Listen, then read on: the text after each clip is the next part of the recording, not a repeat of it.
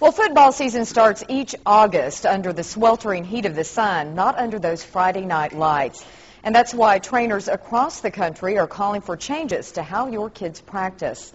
Cameron Abundis joins us now to explain the safety measures. Cameron? Crystal, the National Athletic Trainers Association unveiled some recommendations today that call for the limited use of traditional two-a-day practices. Under the guidelines, teams are encouraged not to practice twice a day during the first week of practices. Then during the following weeks, teams would alternate between two-a-days and single-day schedules. But some here in the Basin just don't think it makes players any safer.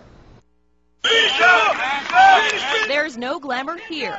Instead of flashy Friday night lights, the sun is beating down as players practice twice a day to get ready for the season. They need to be prepared right before they get into contact, so it's truly part of the football game. It's a part of the game some say is just too dangerous. Since 1995, 39 football players across the U.S. and in all levels of play have died from heat-related causes, according to the National Center for Catastrophic Injury Research. Today, athletic trainers from around the country called on coaches to modify practice schedules to prevent these types of deaths. Dangers apply to everything, not just football. It's all about preparing. You know, you have to prepare your body. You have to watch what you eat.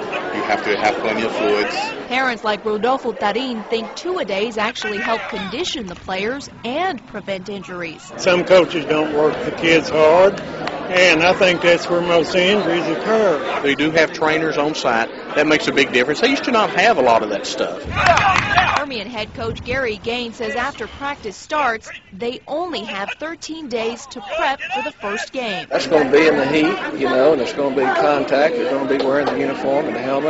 During the first 4 days of practice, players are already not allowed to wear pads. But the National Athletic Trainers Association wants teams to do away with two-a-days altogether for the first week and rotate single and double days thereafter. We do our very best to take care of these guys and make sure that we don't have any heat illnesses during those hot days.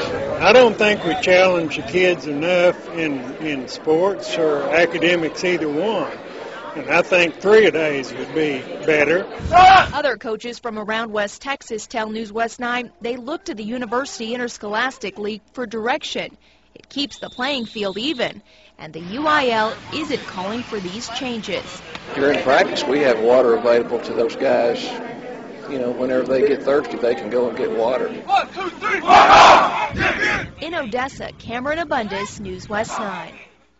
So the big question, how is this going to affect our local teams? Johnny Boyne joins us with his thoughts on how this will go over here in West Texas. Johnny?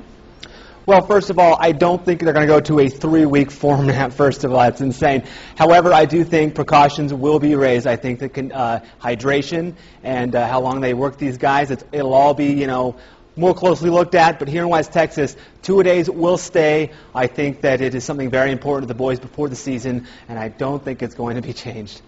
Do you think this is likely to be picked up by West Texas coaches? I don't want to put words in these guys' mouth. I do know them, and what I do know about these guys is their players are number one physically and mentally. They are going to take care of these kids, and there's a reason why we haven't had problems like this here in West Texas, because the coaches taking such good care of their kids.